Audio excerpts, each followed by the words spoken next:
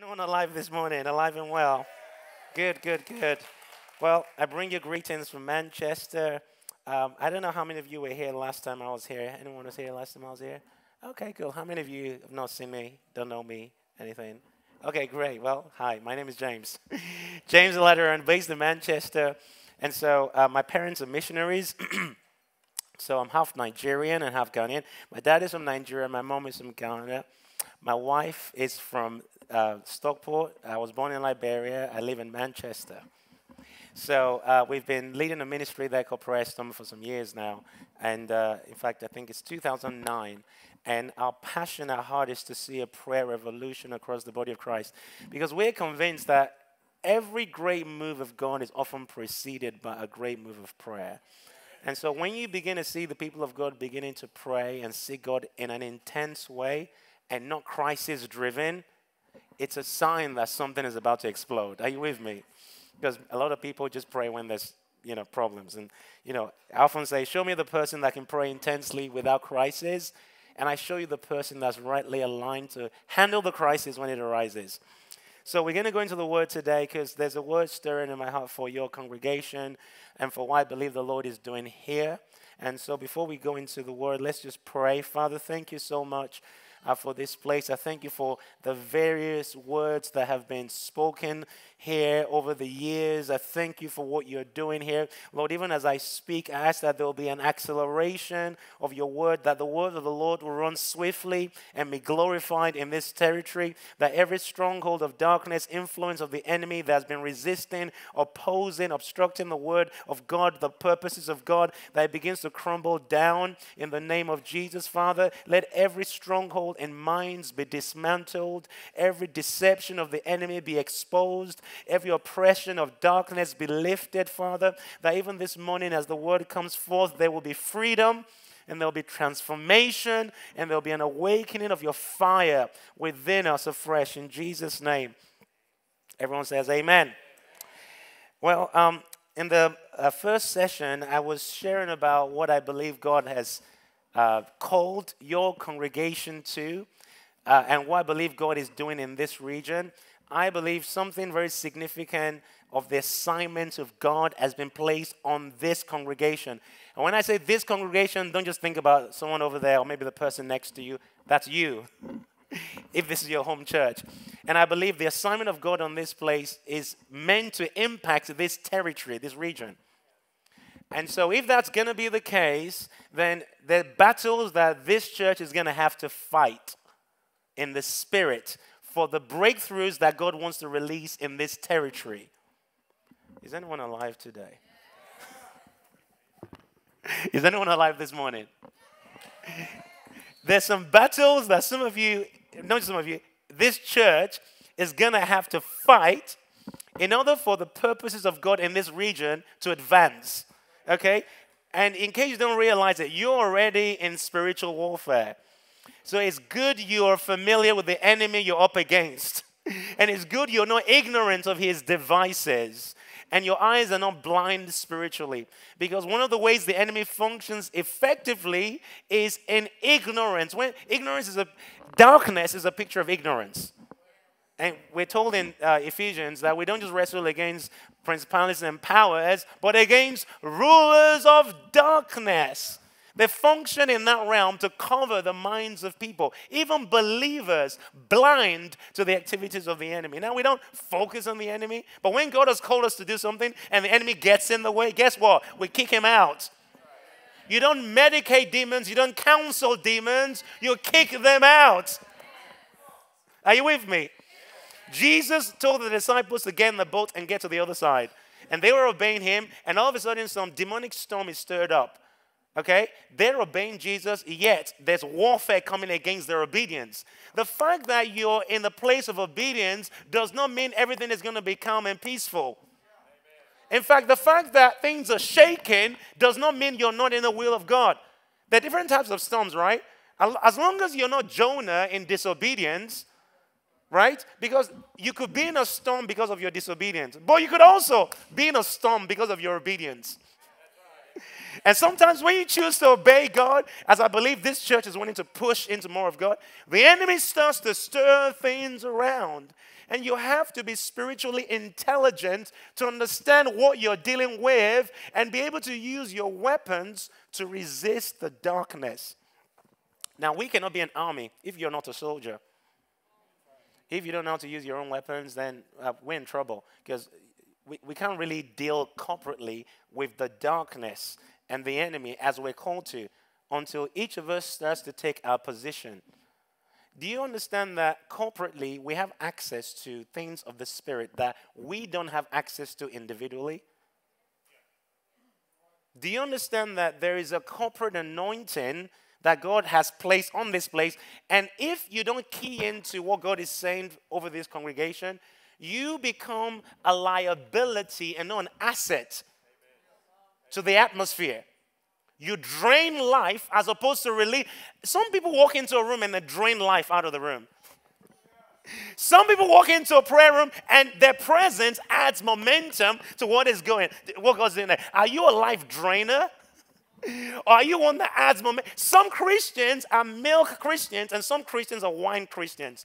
Milk Christians, milk gets bad with time, gets worse with time. Wine gets better with time. Are you a milk Christian or are you a wine Christian? Some people, the longer the years go by, the more miserable and horrible they become as a Christian. You've been a Christian for 30 years, but you're more miserable now than you were when you first gave your life to Christ. It's a sign that something is wrong. Because if you're really walking with God, you should draw closer to Him. And actually, your character should be changing and reflecting His nature more and more. So, if you're truly walking with God, you should be more like Christ this year than you were 2 years ago. But if all your friends and all your church people look at you and you're more miserable, more horrible, more negative, and just a nasty person to be around as the years go by, you're not walking with Jesus. You've subscribed to a perverted form of Christianity. In fact, I said in the first service, if you're finding Christianity boring, it's because you've subscribed to the wrong version.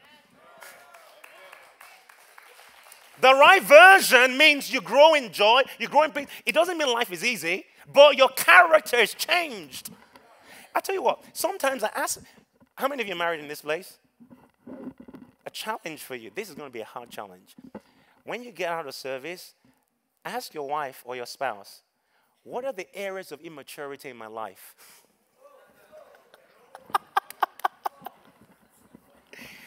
And listen. Don't shut them down and start saying stuff.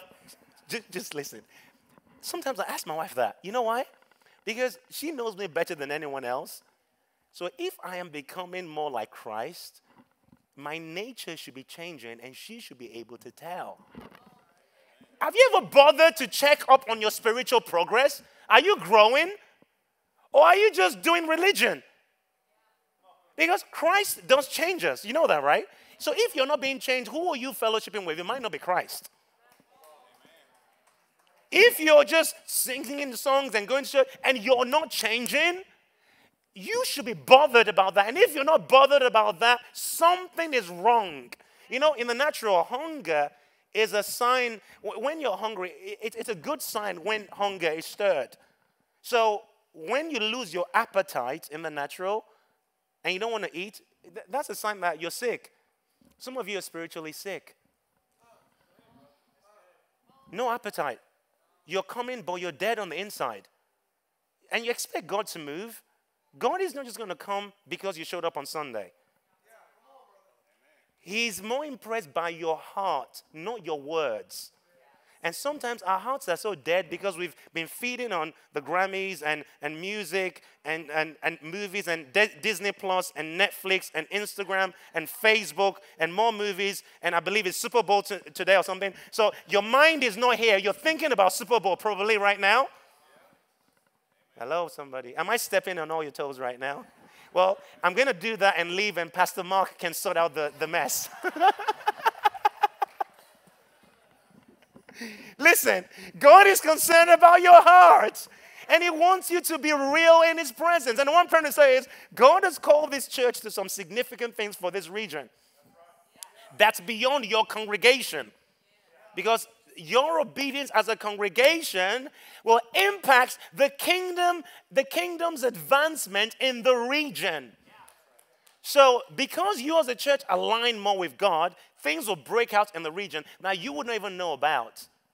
But your yes has impacted God's advancement in the region. So that's why what I'm about to share is really important. Can you turn in your Bibles to Luke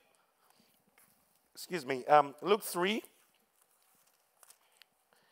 And then, in fact, let me just see. I think we might start with, in fact, you know what? Let's start with Matthew. Matthew 3. Matthew 3:1. It says, in those days, John the Baptist came preaching in the wilderness. He came preaching in the wilderness of Judea, saying, repent, for the kingdom of heaven is at hand. John came preaching in the wilderness. He wasn't preaching in the city. He wasn't preaching in a comfortable space. So the motive of his preaching was not popularity, because he made it difficult for people to come and hear him. So the fact that people were coming was not a secondary consequence of his charisma or his speaking ability or marketing skills. They didn't have Facebook or Instagram back then. So if people are coming, guess why they're coming? God is drawing them. You see, in the book of Acts, we see the church growing in an alarming rate, like incredible rate, the way the church is growing. And some crazy things happen as the church is growing. Like Ananias and Sapphira, you know the story in Acts 5. They lied and they died. I mean, we're laughing now, but it wasn't funny back then. Imagine how many people are lying in church today and not dying. They lied. This is New Testament, not Old Testament. They lied and boom, they're dead, drop dead. So it's like, okay, how come they lied and they died? And, you know, the church is still growing. Because if you read the context, it says, great fear fell upon everyone. Of course, the fear of God is going to come when people start dropping dead for lying. So people were scared to join them. But yet, you still read in the same chapter that their numbers grew. Do you see what I'm trying to say? If people are scared to join them and the numbers are growing, what's responsible for their growth is Holy Spirit. But in the American church, we have church growth without Holy Spirit. So the crowds are gathering. And oftentimes, it could be because of the oratory or speaking gift. The American church often, sometimes I observe it, even this affects the UK as well, is like we have come and worshipped at the altar of giftings. And we've exalted giftings, and we are mesmerized by people's giftings while the people are disconnected from God.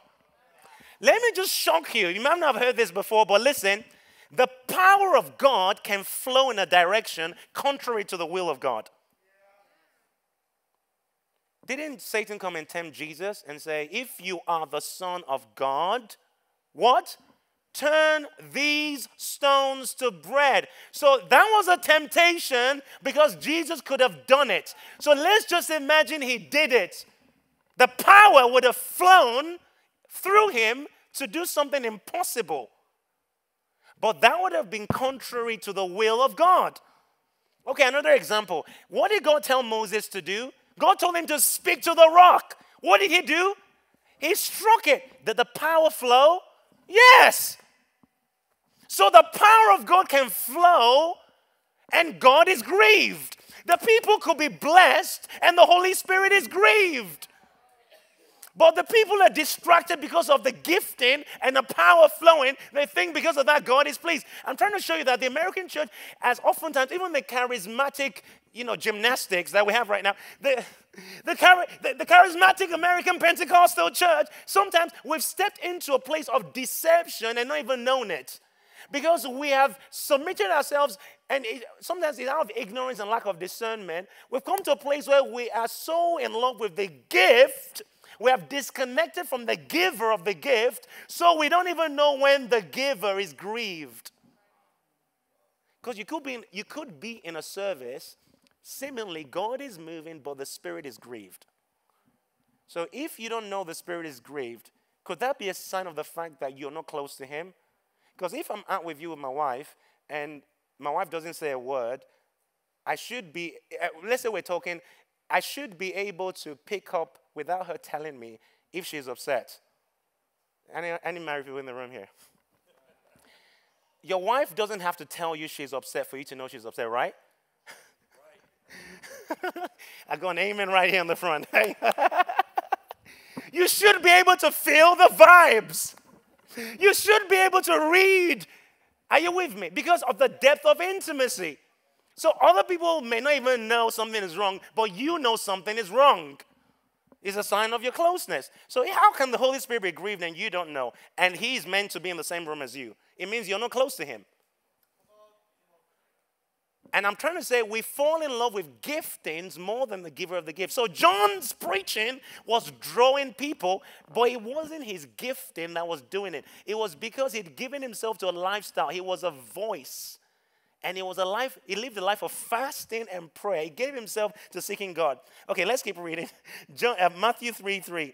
For this is he who was spoken of by the prophet Isaiah, saying, the voice of one crying in the wilderness, prepare the way of the Lord, make his path straight. Now John himself was clothed in camel's hair and leather belt around his waist. He had a leather belt around his waist. His food was locust and wild honey. Then all Judea, all the regions around the Jordan went out and were baptized by him in the Jordan, confessing their sins. So this is a revivalist. Everyone say revivalist. John modeled what it looks like for us to carry that revival anointing. And one of the key characteristics of that we see in John's life was when people heard him preach, there was lots of repentance going on. There was conviction of sin. This is at the core of every true move of God, a spirit of conviction. And when John preached, he said people came from all over and they came into the desert. So the Holy Spirit mobilized them. Now, we know that John carried the spirit of Elijah. And Jesus gives us an insight into the workings of the spirit of Elijah. I believe in Matthew 17:11, Jesus said to the disciples, Peter, James, and John, that Elijah has come, but he said Elijah is here. He was referring to John the Baptist. And then he made another interesting comment. He said Elijah is coming. So there are three dimensions here. Elijah has come, Elijah is here, and Elijah is coming. So anyone heard the phrase the spirit of Elijah? Now let me just explain that. When we say the spirit of Elijah, we're not referencing like Elijah himself. I believe what we're actually referencing is a dimension in the Holy Spirit. Let me explain this way. When Elijah lived on earth, he pursued God and was able to capture a dimension in God, and his lifestyle was able to express a dimension in God that no one else before him had ever captured before. Are you tracking with me? He called down fire from heaven. Before Elijah did that, no one else had ever done that before. Abraham never did that. Even Moses never did that. When Elijah was translated. Do you understand this guy Elijah was a crazy? He was supernaturally translated. So standing right here, boom, one moment he's taken, disappears by the Spirit. So Elijah was like a whole, no one had seen a human on earth that moved in the Spirit like Elijah. Are you tracking with me? So when Elijah was taken up to heaven, because he modeled that dimension of the Holy Spirit so well, that dimension in God was named after him. Are you tracking with me? So that dimension, is anyone alive in this? Shall I stop or shall I carry on? Okay, only these guys. Okay, I'll preach to these guys over here. Shall I stop or shall I carry on? The guys over, you guys over, is anyone alive on that side of the room at all? Okay. I don't want to carry on if you're not really wanting to hear me. Because I don't want to just keep talking if you're not tracking with me. I believe you came to church to hear from God. So I'm expecting an engagement from your heart right now. Forget about Super Bowl. Super Bowl, when is Super Bowl? I don't know. Is it today? If you're thinking about Super Bowl right now, just clear that out of your mind and say, Lord, I repent and I receive your word right now, okay? I forgot where was I?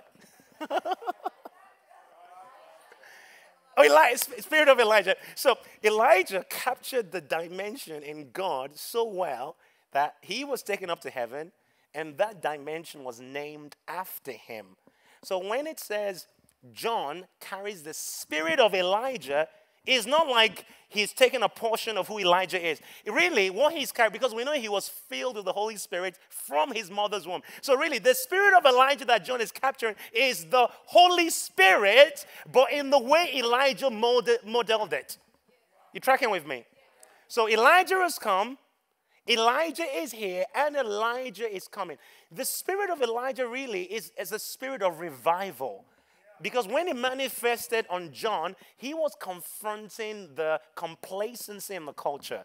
He was preaching intense messages that brought about conviction in the hearts of the people who heard him. So now, if you go to Luke 3, we see different dimensions of the ministry of revival. Why am I sharing this? It's because I believe this congregation is called to model that spirit of Elijah in this region.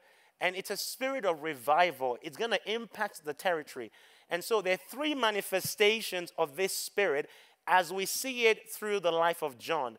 And we see this in Isaiah 40, but also it's quoted in Luke 3. So Luke 3:4 says, as it is written in the book of the words of Isaiah the prophet, saying, the voice of one crying in the wilderness, prepare the way of the Lord, make his path straight. Okay, now this is where we're going. We're going to list these three things now from verse 5. Luke 3, verse 5. Every valley shall be filled. That's 1. Every mountain and hill will be brought low. That's 2. And the crooked places shall be made straight. That's 3. And then the rough, it says the rough ways smooth. And then it says, and all flesh shall see the salvation of the Lord. So I want to just touch on 3 dimensions of this spirit that has to manifest more in this congregation. 1, the valleys have to be filled. When you fill in a valley, you're filling in the gap. That is standing in the gap. That is a picture of intercession. So one of the manifestations of the spirit of revival for this region is an intense spirit of intercession on this congregation. You cannot be here and part of this congregation and disconnect from the life of prayer at a personal level, but also at a corporate level. The spirit of, I said this in the morning service, there is no such thing as a gift of intercession, nor is there a thing as a gift of prayer. Every single believer is called to be an intercessor. In fact, I want to say this. You are called to be a VIP in the spirit. You know what that means? A voice of intercession and prayer. In your DNA, God built in you a praying machine. But you're not aware of it because you've been on Disney Plus and Netflix for hours. But Jesus said in Luke 18, man ought always to pray. I'm trying to look for the speaker. Where's the speaker? Oh, is he up here? Where's the speaker? Oh, there's the speaker. Okay. There's the speaker, right? That speaker ought always to release sound. That's a statement of its purpose.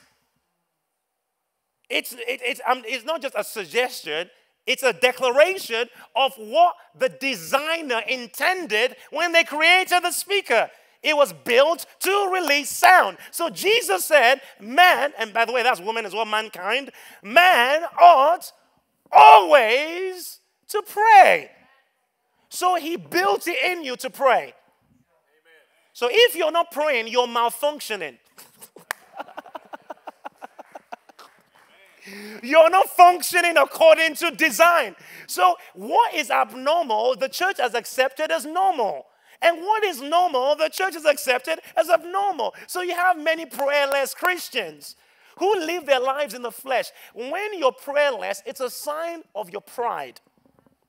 Because prayer is a sign of dependence on God. And prayerlessness is a sign of your independence. If Jesus had to pray so much, who are you to think you're okay with 2 minutes? Who do you think you are? If the Son of God is praying for 7 hours and somehow you think you're okay with 2 minutes? Jesus, 30 years ministration, 3.5 years, 30 years of preparation, 3.5 years of ministration, over 2,000 years now of intercession. And you tell me intercession is only for the old ladies at the back of the church? Over 2,000 years and he's been doing it. And he's still doing it now. God himself does this. So this is a big deal in the heart of God. The ministry of intercession is going to mark any and every true revival movement. There is no there's no shortcuts. I believe it was Landon Revenue that says, revival delays because prayer decays. The pulpit can be a shop window to display our talents, but the prayer closet allows no showing off. And when I say prayer, I don't just mean you come to the corporate prayer meeting. I mean you yourself are praying at home. Because oftentimes the corporate prayer is struggling because the private prayer is non-existent. The corporate prayer will be stronger when your private prayer becomes as strong as it's meant to be. We are an army only when you're a soldier. So we are not corporately effective to the utmost of our abilities in the spirit or capacity if you are not effective on a private level of, your calling in God. So we can go on that for a while, but I'm going to stop there. So one, intercession. The valleys have to be filled. They stand in the gap. The next thing is the mountains being brought low. That is spiritual warfare. You cannot be part of a revival movement and not understand the dynamics of spiritual warfare. The moment you decide to seek after God, especially contend for a move of his spirit, the enemy is going to try to resist you all he can. In fact, spiritual warfare is not just something that's for some weird Christians that like waving flags. By the way, I'm not against waving flags. Wave all you want. I just want to say, spiritual warfare is not for the weirdos. Oh, yeah. And some Christians take it to the extreme. And, it's like there's a demon in the cup of tea. There's a demon under their shoe. So I'm not talking about just demon hunting everywhere as well. Are you tracking with me? There's a healthy balance of realizing that we're at war. We're not ignorant of the enemy, but we don't let him take over our whole mindset and thinking all the time. We live focused on Christ, and when the enemy gets in the way, we cast him out. But we're not ignorant of his ability. In fact, Jesus said, was it Luke 10:19, that, I give you authority to trample on snakes and scorpions and what? All the powers of the enemy. So Jesus himself says the enemy has powers. Are you aware the enemy has powers? The witches use the powers of the enemy. That's how they release curses and spells and bind people with all kinds of weird sicknesses. And Christians are not aware of that. And those on the dark side know how to manipulate the powers of darkness to their advantage. And we who are in light, we are sleeping while they're awake. Listen, I don't know if it's big here because I think we're in the South, right? So this might not be relevant. But in Manchester and other parts of the world, we have an increasing Islamic population. And they pray. So I say to our church, listen, the Muslims have a prayer culture, and we have a prayer meeting. Prayer is powerful, whichever kingdom you're in. There is no vacuum in the spirit. If we vacate our position of authority, something else is going to occupy it. If the witch is more submitted to Satan than you are to God, they will dominate the airways. Even though you have the authority, but they are more submitted to darkness, and you are supposed to be submitted to God, but there's areas of disobedience and rebellion in you. I mean, I used this illustration in the morning service. You see, we sang earlier about using the name of Jesus. The name of Jesus is powerful, but not just on any person's lips. You could call the name of Jesus and nothing happens. And another person calls the name of Jesus and demons tremble and flee. And Philippians 2, do you know what Philippians 2 says? It says, at the name of Jesus, every knee must bow. You know the scripture, right? Do you know what that scripture doesn't say? It doesn't say at the mention of the name of Jesus. It says at the name. Everyone say at the name. So let's just imagine this is the name of Jesus. The name of Jesus is a location in the realm of the spirit. So you are over here, you're not at the name, and you're mentioning the name. You can mention the name all you want. As long as you're not at the name, nothing happens when you mention the name. Because when you step into the name, the scripture says the name of the Lord is a strong tower. The righteous run in and are safe. So you have to be in the name. And to be in the name means you're under the government of the name. It means when you're under the government of the name, you cannot have unforgiveness in your heart. If you're under the government of your name, you can't just marry anyone, date anyone, spend your money however you want, watch whatever you want to watch, because the government of the name influences your behavior. The government determines how you speak. You can't just curse someone out because you're upset. You're not under the government. You curse someone out one moment and then you're calling the name of Jesus the next moment. The name is not going to be effective in your name, in your lips, because you're not at the name. Step into the name by submission to his authority, and then he has government over your life, and demons fear you to the degree to which you fear God. So if you're not submitted to God's authority, don't expect the demons to bow when you're calling the name of Jesus. You can sing and shout all you want. The demons are just there with you. In fact, the demons can also say the name of Jesus. Didn't they say that in the book of Acts? Paul we know, Jesus we know. Demons can say Jesus. They can mention someone functioning under the spirit of divination. And by the way, that's happening a lot in America, in case you didn't realize. The spirit of divination and, the counterfeit prophecy, which is soothsaying, they function in that spirit. They can say the name of Jesus and give you accurate words. Oh, yeah, you did this last week. You've got this in your house. You got this. You got. The fact that they're saying all that stuff does not mean it's from the Spirit of God. They can be saying true things, but they're not functioning from the spirit of truth.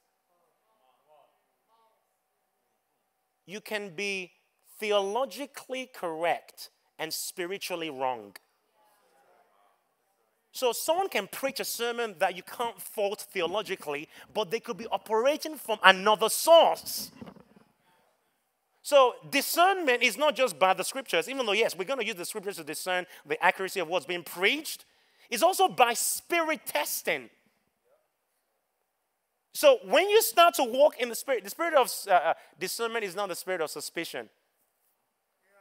It's a gift of the Spirit that enables you to test and decipher what spirit is functioning. And I'm telling you, more than ever, we need the spirit of discernment in the church in America. Because there's so much deception being propagated, even on Christian media. And lots of people are just taking it in, not realizing they're coming under the government of a false spirit. And then that spirit starts to influence their thinking. Okay, I've gone off track completely. Let's come back. So, valley filled is intercession. Mountains brought low is spiritual warfare. Crooked places made straight is repentance. Every true revival movement is going to have an emphasis on repentance. That's why, you have to be concerned when you listen to the hyper false grace message that undermines repentance. Oh, you don't need to repent. You've been forgiven already. You don't need to say, so why is Jesus asking the church to repent in Revelations then? There's all kinds of, there are all kinds of doctrines of demons that are spreading in the body of Christ right now. Do you realize I'm receiving an amen from back there, but I'm trying to figure out if people are alive in this room today. Is anyone awake in this place today? If you're awake, just give me a shout. If you're definitely awake, okay. Okay, you're there, okay. When is the Super Bowl again? Okay, let's forget about Super Bowl. I'm not really even into Super Bowl. Anyway, so where was I? I lost my train of thought. Oh yeah, crooked places made straight. So these are the three things. So you can write that down. Warfare, intercession, warfare, and repentance. Those are key manifestations of revival movement. But where I'm really going is this. The enemy also has a threefold attack on revival movements. Number one, the spirit of Jezebel. Because the spirit of Elijah is meant to arise, the spirit of Jezebel would also arise to oppose that spirit of Elijah. This is always the case. Jezebel, pretty much ended Elijah's ministry. Jezebel pretty much beheaded John the Baptist. In case you didn't realize that was Jezebel, read the story again. It's the same spirit. Just like Elijah modeled a dimension in God, like no one had before him, Jezebel modeled a dimension in the demonic that no one had done to the degree she did it before she was on earth. Are you tracking with me? So she left, she died, and that dimension she modeled is named after her, the spirit of Jezebel. And it manifests with control, manipulation, intimidation, and perversions. She is the spirit behind all forms of sexual immoralities. But not just that, oftentimes in a congregation like this, she will try to get close to leadership and influence and in all kinds of manipulative way to kind of bring that intimidation and control. Now, as a revival movement, you're probably going to deal with the spirit. In fact, you're going to deal with the spirit of Jezebel, whether in the control leadership dimension or in the perversion of immorality dimension. All those dimensions, she oversees them. If as a church you start to push intensely in intercession and in warfare and in repentance, you would overcome that. Because God is going to give you wisdom. That's one of the things that prayer does. As you pray, you receive intelligence from heaven, strategies for war. That's why it says in Psalms, blessed be the Lord my God who trains my hands for war. He is the one that teaches you to war. I mean, you can read a book on spiritual warfare, but the warfare you're going through, there's specific ways to overcome in that battle. See, the Bible says, no weapon formed against you shall prosper, right? And every tongue that rises against you in judgment is condemned. Now listen, it said no weapon formed. So there are specific weapons that are formed for specific people. The weapons that are formed for you may be different, in fact, will be different to the weapons that are formed for me. But the enemy has a factory where he forms weapons for people. So if he's going to form a weapon, I can't just, how do I word this? It's good to learn principles from people, but the ultimate teacher is the Holy Spirit. So what I'm trying to say is, I may be going through a kind of spiritual battle right now, and because I'm pressing into God in repentance, intercession, and all that, the Lord gives me strategies as to how to fight. Now, you hear my story and you want to apply the same strategies, but the weapons he released against you are different to the one he released against me. Are you tracking with me? So you need to seek the Lord, and he begins to train your hands for war. Because how are you going to fight your battle, even though there might be overarching principles that are similar, but there will be unique differences in the direction of the Holy Spirit. Some Christians just want principles, but don't want to press into presence. In presence is where you receive strategic secrets that are applicable just to you. And it works for you, but someone else may try it and it might not work for them. I could pray in tongues for 4 hours and some things happen to me, but the fact that you pray in tongues for 4 hours doesn't mean the same thing that happened to me when I did is going to happen to you. Because, are you tracking with me? God deals with us individually. Based on his calling on our lives, the assignment on all sorts of variables affect the dealings of the Lord with us. The same applies in the demonic. The enemy has specific weapons. You know the Bible says the enemy goes to and fro the whole earth? I believe that's in Job or somewhere around there where he's going to and fro. The Lord asked him, where have you been? He had been going to and fro. We think of that as left and right, just going to and fro. But that's not just the dimension. The enemy travels up and down. In other words, it travels from now into your bloodline, into your history. Your grandfather, your great-grandfather, your great-great-great-great-grandfather. He travels up and down your bloodline looking for legal ground to bind you now based on things they did back then. So the enemy travels. He's a deep researcher. Is anyone alive in this place? So that's why you need spiritual intelligence, and you cannot afford to be spiritually dull and not have a prayer life. I don't know how you're gonna be effective in this culture, in this region, without a strong prayer life. Because this is a revival movement, and for you to break through into the things God's called you to do, your prayer has to be hot like never before. And I'm telling you, a lot of you, some of you do pray in here, but there needs to be a shift in the heat. The prayer temperature needs to rise. For the kind of demonic things you're dealing with, this fire destroys everything, literally, just depending on the level of the heat. So you see this metal? I can put fire next to it and nothing happens. Just because the fire has not got to a certain temperature.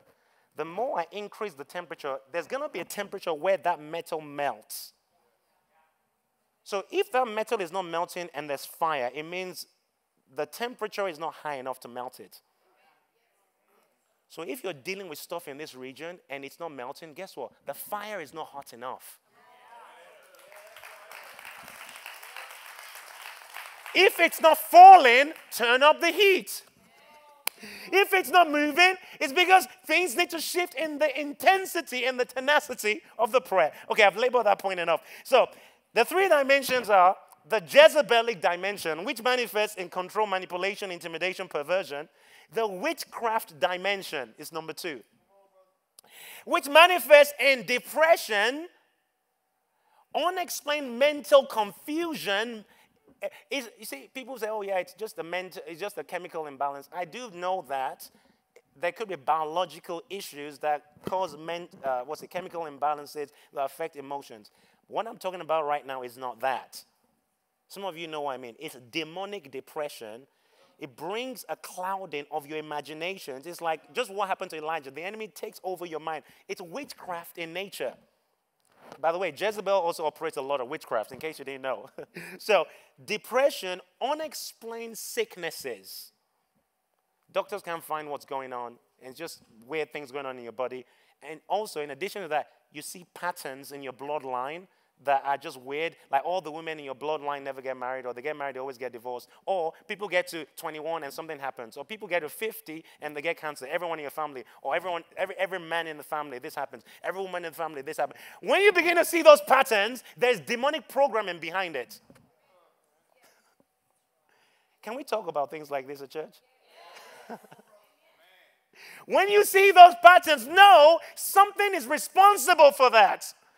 It doesn't just happen. We can share more stories, but because of time, we're not going to go into that. Hearing voices, demonic delays. There are regions where the church can't grow beyond a certain number.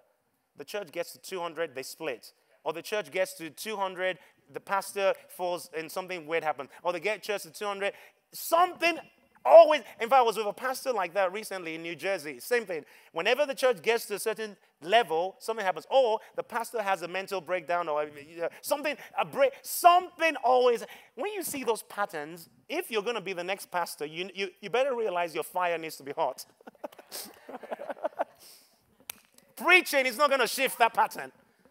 You're going to have to dig in the place of prayer and make sure the heat you're generating, according to James 5, the effective fervent prayer of the righteous man makes tremendous power available. You better make a lot of power available in your personal and corporate prayer to overthrow that pattern.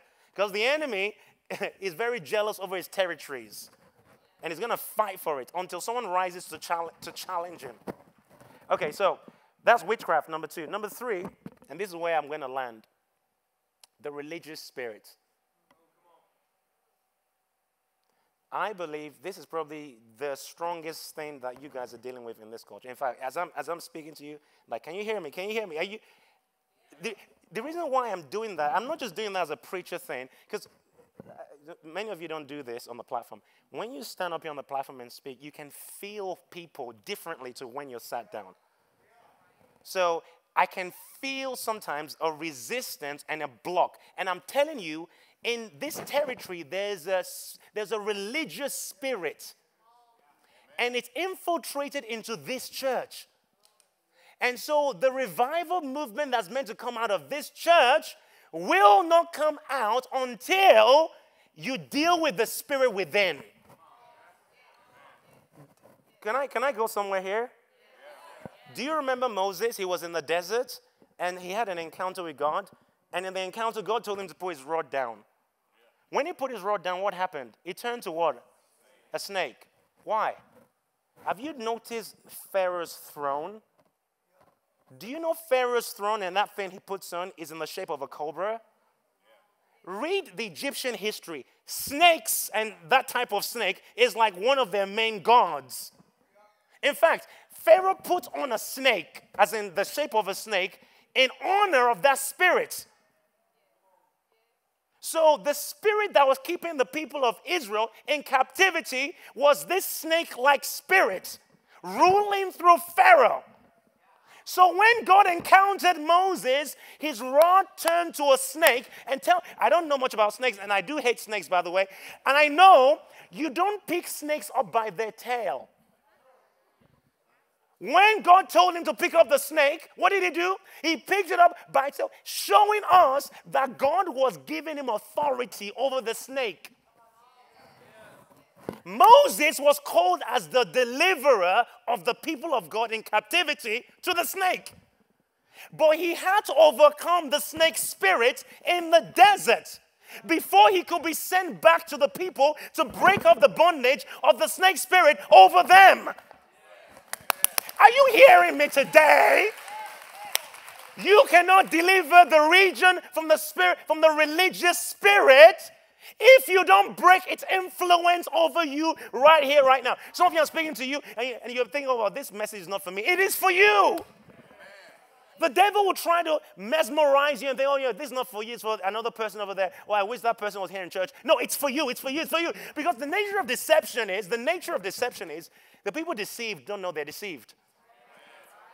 And I'm here as a voice crying out to you, don't waste your destiny as a church. Don't get stuck in the religious spirit. Don't just come to church and listen to a sermon. God is wanting you to be part of a movement of his spirit. The religious spirit manifests by pride, hypocrisy, having a form of godliness but denying its power. The religious spirit manifests by honoring what God has done while dishonoring what he's doing. Always criticizing. Have you noticed Jesus saved some of his fiercest rebukes for who? The religious leaders. So the religious spirit opposes the move of God. John the Baptist faced the religious spirit, and he gave us a picture of what that spirit looks like in the spirit realm. He called the Pharisees brood of vipers. It's a snake-like spirit. Vipers, if I understand them correctly, like to camouflage themselves and hide. So they can come. Now, by the way, we're talking about a spirit, not people. But spirits work through people. So people under the spirit would come to church, do the church stuff, but the spirit is working within them. And so when that spirit starts to be challenged, like I'm doing and other preachers will probably do, anger, resentment starts to rise. That is a manifestation because the spirit does not like being exposed. It's full of pride. It always wants to be right. Someone functioning in the spirit, in the religious spirit, is not humble. They're always right. They know best. They know better than the pastor. They've been a Christian for 30 years, and somehow they know everything. But their life doesn't show it. They have no fruit.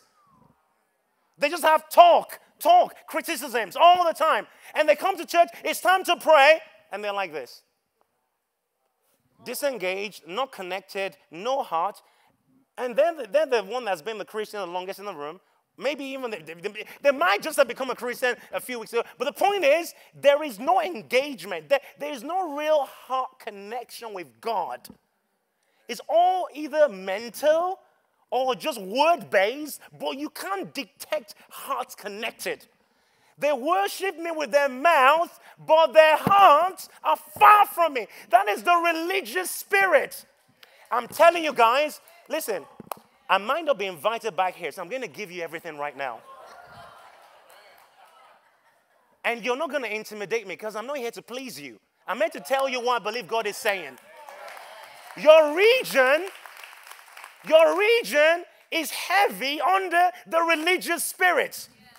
And some of you are being influenced by it and don't know it. So you're just doing the church stuff, but you have no hunger for God. Your heart is not connected. I'm sorry to say this, but I'm going to say what comes to me. You're a hypocrite. Because you're doing the stuff in the outside, but really, your life is a complete double life. But you know how to put on the form of godliness. You are hindering the move of God in this place. You have two options. Repent or move on. Pastor Mark did not ask me to say this. I'm not the pastor, so I'm going to say this, and Pastor Mark can come and sort out the mess later. Because if you're not going to change, you're going to become a blockage to what God wants to do. That is why the spirit of revival has repentance as a key part of its core. I repent often, but the religious spirit does not want to repent because it's never wrong. Always fighting, resisting the move of God. Look at the Pharisees. You criticize the Pharisees in scriptures. You're like, oh, they were horrible people. But you're doing the same thing they did. You want to take out the log out of your brother's eye, the speck out of your brother's eye, and then you're not taking out the log in your own. You're looking at everyone else, pointing fingers, but you're not looking at your own attitude. And then when you're challenged, you flare up, and you're always, and see, you have to become self-aware. Some of you are manifesting, but you don't know you're manifesting. As in manifesting the spirit that's influencing you. When Jesus was sensing that Peter was manifesting, you know what he said? Get behind me, Satan. Do you know how Peter was manifesting? He was telling Jesus not to go to the cross. So he was manifesting a spirit with his words. Why did Jesus tell Peter, get behind me, Satan? Or in fact, let's just back that up. Why did Peter tell Jesus not to go to the cross? Because what Jesus was rebuking was Peter's desire, which seems right. Because Jesus was saying to Peter and the disciples, I'm going to the cross, I'm going to die. And Peter was like, far be it from you. You're not going to die. You should not die. So he was trying to stop Jesus from doing something that you think, well, there's nothing wrong with that. But Jesus discerned the spirit. See, this is the religious spirit. It camouflages itself in things that sound nice and logical. But what was really behind Peter's words was selfishness. Because he wanted to reign and rule with Jesus. Because he knows the Messiah is going to reign and rule. And he's one of the closest friends of the Messiah. In fact, the disciples are fighting about who's going to sit on his left and on his right. And now the same Messiah says he's going to die. No, Jesus, you're not going to die. I'm going to reign with you. So he might not have said, I'm going to reign with you. But he said, no, you don't have to die. No, you don't have to die. But see, the weakness in his flesh gave his flesh a platform to express the voice of Satan. Because he was not dealing with his flesh. See, this is how religious spirits are. When you don't get into the presence of God for him to deal with your flesh and you repent, you become a voice to articulate the spirit that's operating in the region. Are you hearing me? A fish in water does not know it's wet. Because that's all it's always known. When you've lived in a region that's under the influence of a religious spirit for so long, you can be so under it you don't even know it's functioning. Just like a fish in water. It's your norm. It's just like the way life is over here in North Carolina. It's just the way it is. But you have no idea that you're functioning under a spirit that's hindering the move of God. And until you consciously stand against it, you will be subconsciously influenced by it. There's no middle ground. If you're not consciously resisting, you are subconsciously being influenced. So this church will not fulfill its destiny and purpose if you as a congregation don't rise up in agreement against the religious spirit. It's ruling and influencing this territory, but you've got to start by saying it will not influence this church. And it starts by you saying, Lord, I repent for where I have entertained the religious spirit. Now, I'm going to do an illustration, and then we're going to wrap up. My time is gone, but I need to show you something, so I need a volunteer up here. Anyone wants to volunteer? Don't worry, I'm not going to embarrass you or anything. You just need to hold this paper for me. I need a volunteer. Thank you, sir. Do you want to come up? Thank you. Give him a round of applause. Can you hold this paper like, as I'm doing, just hold it apart like that. Okay, hold it up as well. So, this paper represents the atmosphere over the region. And when you live under here, you pick up the atmosphere. So your soul, you know, a radio is able to pick up radio frequencies that already exist in the atmosphere. But the radio is able to give expression to those frequencies. The fact that you don't hear them does not mean they're not there. If you had a radio receiver, it picks it up and expresses it. Your soul is like a radio receiver. It picks up the frequency, the spiritual frequency in the air. And if your soul is not under the government of the Holy Spirit, Ephesians 2 tells us you live according to the prince and the power of the air. So your soul picks up what's happening, and then you express it in your lifestyle. So if we're going to know the spirit ruling in a region, we have to look at the lifestyles of the people in that region, because their lifestyles give expression to the predominant spirit ruling in that place. Are you tracking with me? So imagine this is your church over here, and you start to pray. First off, I said it, you need to repent and make sure you have no connection to the religious spirit, and you're a church of intercession, you're a church of spiritual warfare. Those are key for breaking through what's in this region. So you start to pray. This is what happens with your prayers. Your prayers starts to poke through the atmosphere. But the problem is, when you start, you don't see the breakthroughs. In fact, it feels like nothing is changing. And bear in mind, we're dealing with spirits. They don't sleep and they don't get tired. So when you get tired and go to sleep, they're still working. So when you start praying and you're making this sort of breakthroughs, you might not know you're making breakthroughs, and you might get discouraged and think nothing is happening. So you stop praying. And when you stop praying, they go and cover the ground that you've already gained. This is why consistency in prayer is absolutely key for true revival.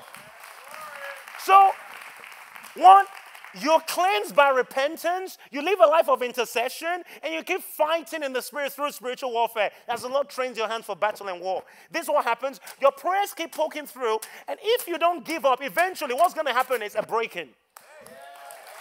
Thank you, sir. When that breakthrough happens, no one has to tell you the breakthrough is that. You as a church will know it. You're going to come in here on Sunday. The atmosphere will be completely different.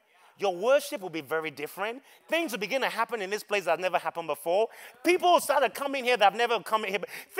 You're going to begin to sense the momentum. I'm telling you, your pastors are hungry for a move of God.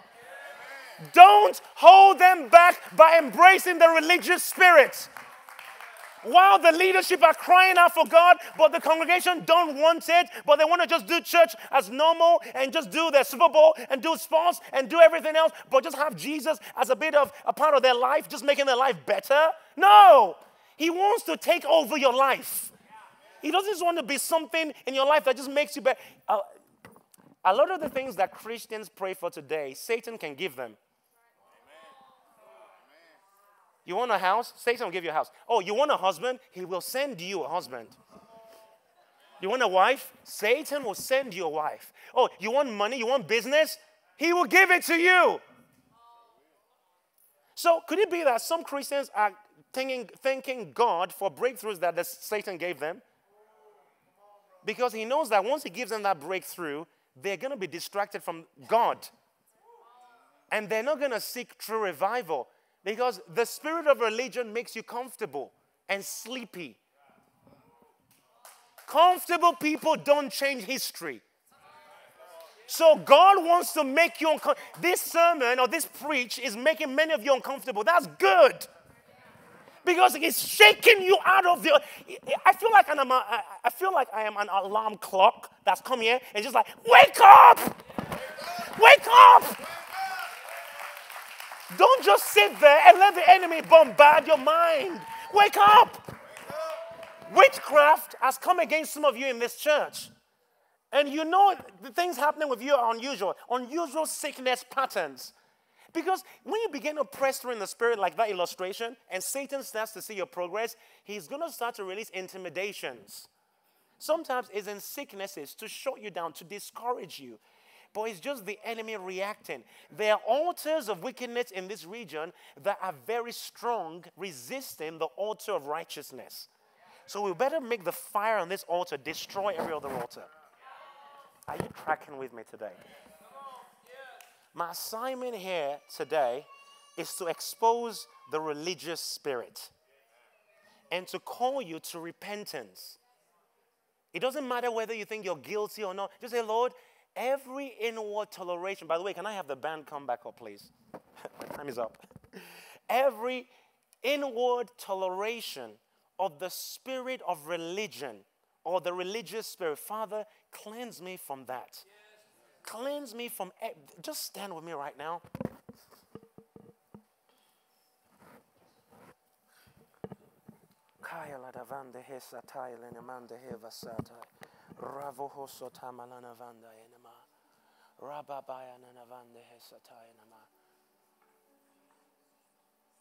Jesus. Now, I want you to pray. In your own words, turn to God in repentance. I mean, sincerity, not just repeating words. But be honest. Say, Lord, I am sorry for entertaining the spirit, the religious spirit. I'm sorry for pride in my heart. I'm sorry for where I've embraced the primary ruling spirit in this territory. And I've not realized I've become a victim of it. Lord, I repent. I turn away from that form of godliness that denies the power. I turn away from that sleepy, complacent Christianity that's dead and dull. Lord, I turn away from that. Listen, don't just think this prayer. Speak it out. You don't have to be loud, but speak it out to the Lord in all sincerity. We're going to break the influence of this thing right here. Because there's more the Lord has called this church to. So, Father, we break agreement with the religious spirit. We break agreement with the works of darkness in all its manifestation. We expose that kind of, that camouflaging viper spirit, like a snake that hides, but actually resists the move of God. We say no to the religious spirit in this territory, influence in this congregation. No more, no more, no more in the name of Jesus. Come on, band, help me out. I need some sound here. Play. Come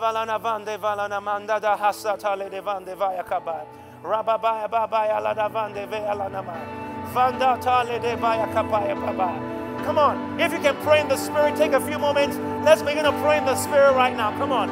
Listen, this is not the time to be quiet.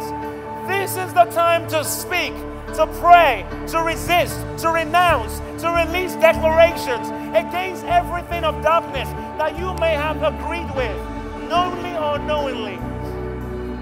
Ayavanda hasotola balekepaya. Vale, vale, vale sonayo. Vale, vale, vale sonayo. Vale, vale sonayo. Ayasana mayanayo.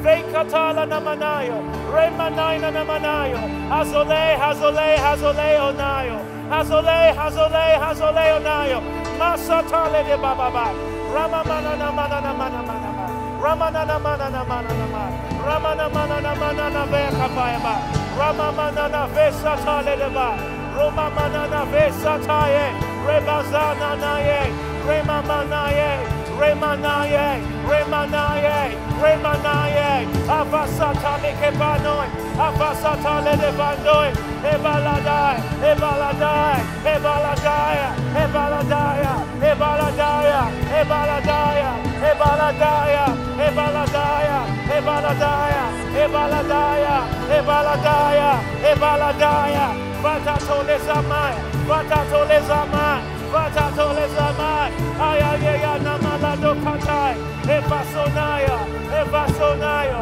Evasonayo, Evasonayo, Ayabasada. Come on, lift your voice. Hey! Come on, release yourself, pray, pray, pray, pray, pray, pray. Oh! Eyayamatola de Baladabai, Vakatola di Balazatai, Vanotula Samaledabai, Ebaladai,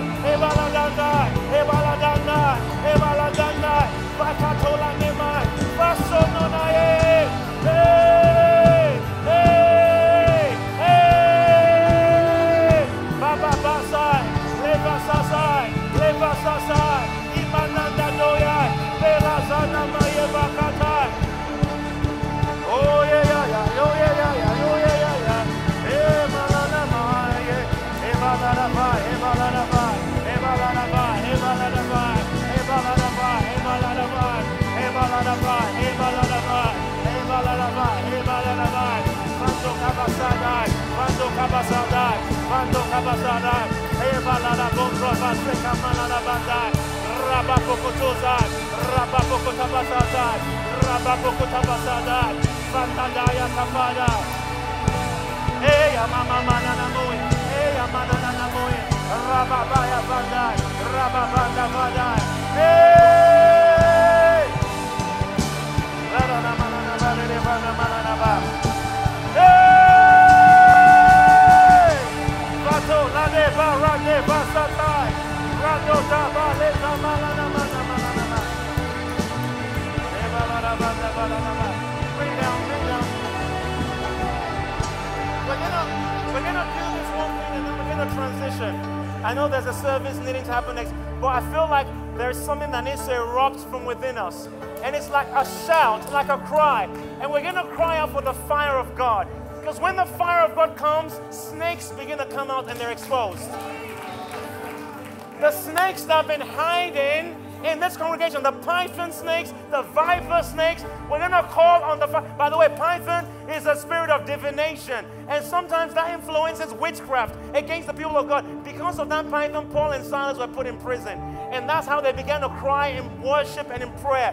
And something shifted. We're going to release a cry right now for the fire of God to begin to destroy every altar of wickedness in this territory. Some of you have been attacked by witchcraft in your body. You feel sickness, but you know it's unusual. We're going to release a cry for the fire of God to begin to judge every altar of wickedness. So band, I need you to play loud. We're going to shout the fire. We're going to shout fire of the Holy Ghost. And as we do this for a few moments, I want you to begin to just shout in the Spirit. Begin to release your sound. Forget about the person next to you. And we're going to begin to declare a destruction of every work of darkness in our families, in this congregation, that this territory would be what God has called it to be as this church arises. Are you ready? Are you ready? At a count of 3. 1, 2, 3. Come on. Fire!